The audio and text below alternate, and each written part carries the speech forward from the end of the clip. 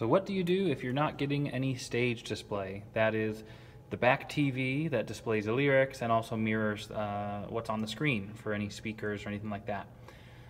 Here are your possible solutions. First solution, you're going to want to make sure that you've turned everything on correctly.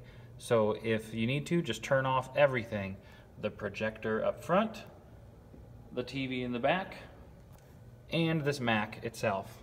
To do that, of course, you can go at the top left, little Apple icon, and shut down. You can then restart it, and the order needs to be first turn on the projector, then turn on the back TV, then turn on the computer. So this little light should be off if the computer is off. To turn it on, the power button is just around the back on that corner.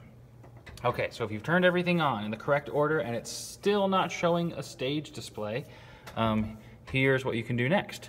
You want to make sure in your system preferences that you have all your displays are being registered. To do that, you go to System Preferences, hit Displays, and when you hit Arrangement, that should show all the screens that the computer is registering. So we've got, this is the main computer screen that our mouse is currently on. This is the projector screen that everything shows on the screen up front.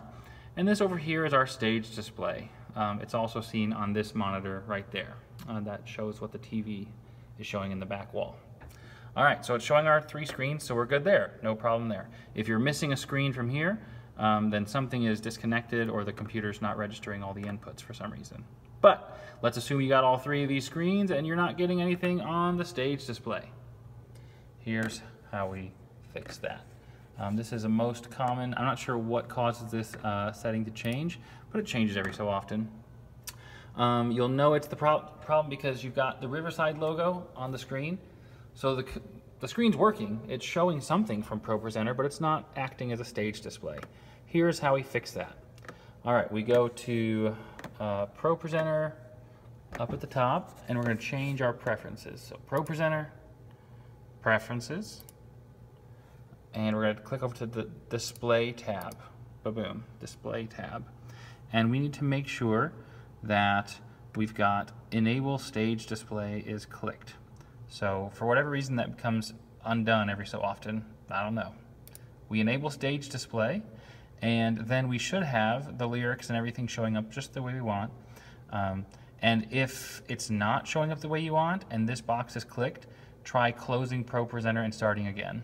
That sometimes helps everything get reconfigured. So now, when we look at our song, we've got, oh my goodness, this screen is showing a preview of the next slide's lyrics. So now as you're going through, it's acting as a stage display. That's perfect. Problem solved.